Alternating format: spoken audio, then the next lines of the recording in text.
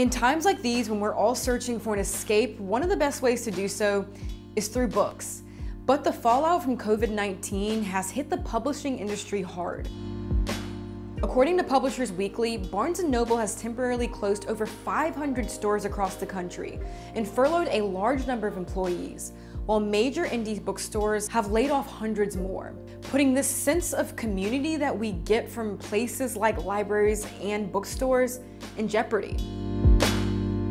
We've had to totally reinvent ourselves and change our whole business model overnight. We were closed to browsing, but we still were doing curbside pickup, and now the store is totally closed and we're just shipping things out. We're just trying to do our best to reassure everyone and to offer what we can, which is books. Emma Straub is the co-owner of Books Are Magic, a local bookstore in Brooklyn's Cobble Hill neighborhood.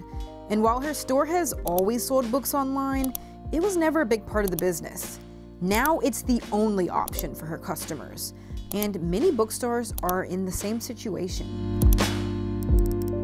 Which is why Bookshop, Andy Hunter's online platform, has been an added saving grace. So many bookstores are struggling to stay open. They don't want to lay off their employees.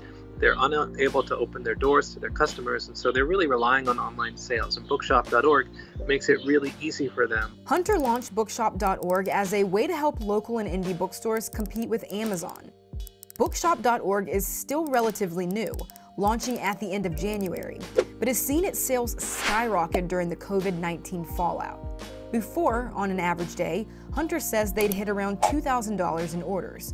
Now those numbers have jumped significantly, tallying nearly 500,000 in sales through the end of March. 75% of our sales are specifically pinned to a local bookstore. So most of our sales are like somebody wanting to make sure that their bookstore stays in business and survives this crisis. Why do you think this demand for books has gone up so much right now? Well, I think everyone needs something to do, and people need things to keep their kids occupied too. So we're seeing a ton of orders for puzzles, for games, for activity books. Straub has also noticed two big trends when it comes to her customers' current reading lists. A lot of people who are really leaning into the pandemic, reading Severance by Ling Ma or Station 11 by Emily St. John Mandel, or people buying classics. There are so many people buying War and Peace and Middlemarch, all these books that they are like, you know what? Now's the time. Straub is not only a bookseller, she's also an author with a new book set to come out in May.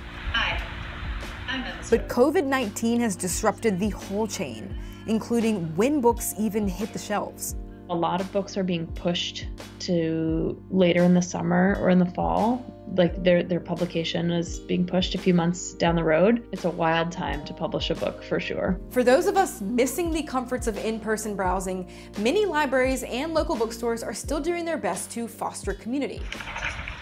Avocado baby. Books Are Magic is still holding weekend story time for kids, but on Instagram. Author interviews are online, and Straub is working on some special Zoom events to celebrate debut novelists who've seen their book tours cut short or canceled. It's like those people who I really feel for the most, just because they've been building up to this moment their whole lives, and I just want to support them as much as I can. Besides buying through bookshop.org, there are a few other handy ways to help keep your local bookstores in business. So many of us listen to audiobooks now. There's an audiobook company called Libro FM, where a portion of every single sale goes to independent bookstores. If there isn't a book that you are dying to have right now, you can buy a gift certificate, which is sort of the best scenario for the bookstore because that's money in their bank. Every bookstore is on the front lines trying to advocate for books every single day. We can't afford to lose them. You are seeing people rallying behind their bookstores and behind authors and trying to support them. Each order that comes in, there's a little notes field where in every single one, people are writing these notes just saying thank you, we love you guys, and it means a lot. It really genuinely keeps the whole thing together as we try to make it through.